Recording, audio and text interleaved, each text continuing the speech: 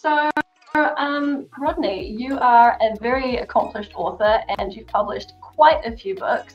I have just read a few of the stories from your 12 Hours of Murder, which I found very entertaining. For someone who's pretty impatient when it comes to finding out details, this is great.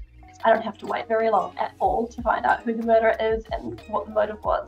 So I really enjoyed that.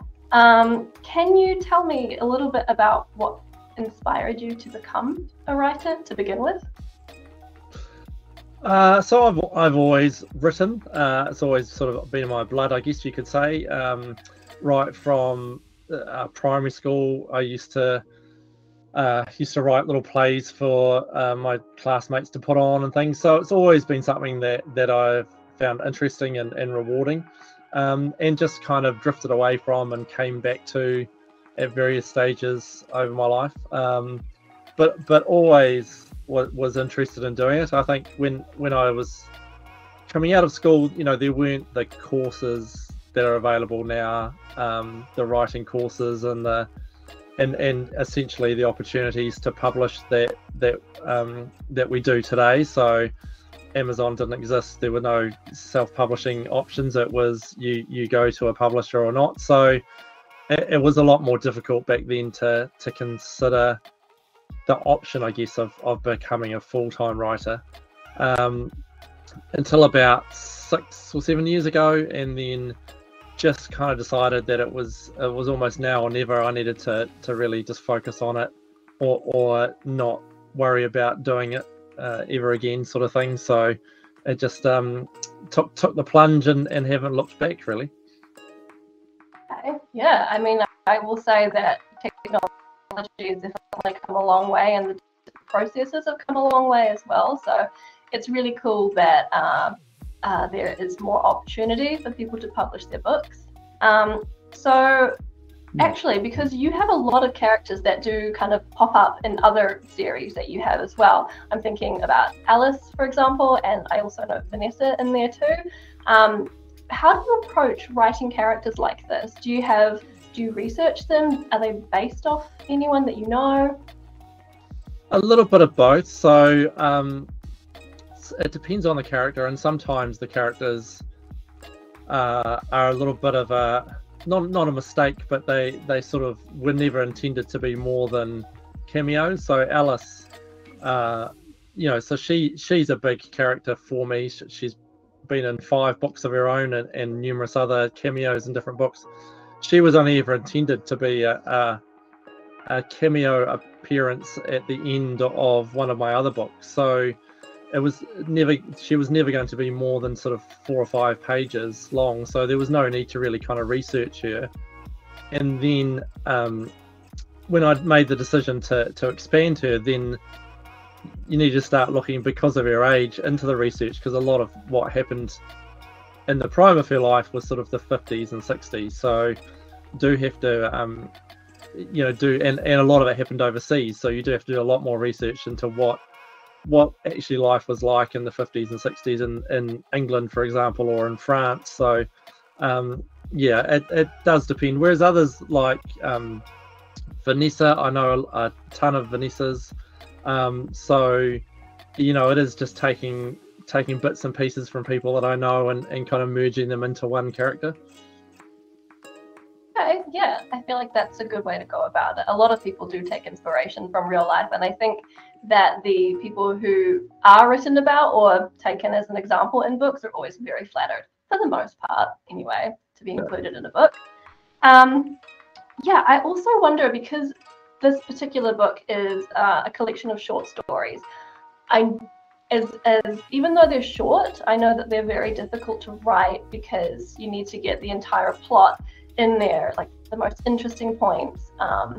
You really need to capture the character and the audience. So I'm just wondering, what was like the biggest challenge about writing this collection of short stories for you? Yeah, well, this is the first time I've really done short stories, and murder mystery short stories. Obviously, there is a lot more to kind of consider, because you do have to wind up the story at the end. You can't really have short stories with cliffhanger endings.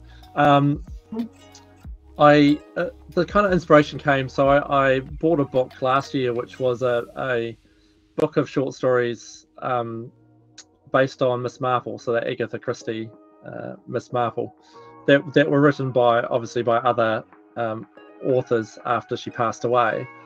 And so it was really kind of looking at the fact that you can have murder mysteries that are short rather than over sort of 50, 60, 70,000 words. So it was really it was quite an interesting challenge, I think, to look at it that way. But because I'm used to writing longer stories, it is really kind of powering it back and working out what's an absolute essential as part of the story and what can you leave out, because it's sort of nice to have, or it builds the world a bit more, but it's not necessary for a short story environment. So yeah, it was a challenge, but it was a really rewarding one, and it was nice because I was able to use a lot of the characters from the other books, so it wasn't really starting from scratch. I mean, there were some new characters in there, but it's also a chance really to kind of show the characters that I've already used in a different setting or a different environment for them as well. So that was quite fun as well. That's cool. Yeah.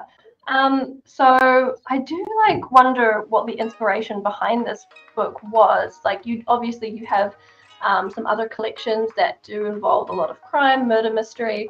Was there something that made you really want to start writing this particular series? Was it just because you had all these other characters who could be interesting and you wanted to elaborate on them, or was there some other reason?